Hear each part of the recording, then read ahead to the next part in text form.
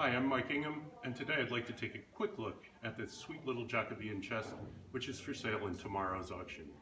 This piece was built, likely by a country carpenter, in the 18th century and is close to 300 years old. It's clearly been well loved and well cared for throughout the generations. The drawers are lined in the remnants of 1840s London newspapers, and the piece has been modified through time to appeal to different tastes. I'm pretty sure the rope molding was a Victorian addition in the late 19th century. This piece has been beautifully made and well cared for through the decades. It is perhaps a tad over-restored by today's standards, but it has clean lines and modern geometry. I feel it would fit well in any interior. I've loved this piece since the consignor first showed it to me, and I hope you will too. Now is a great time to buy period furniture. Thanks very much for joining me today.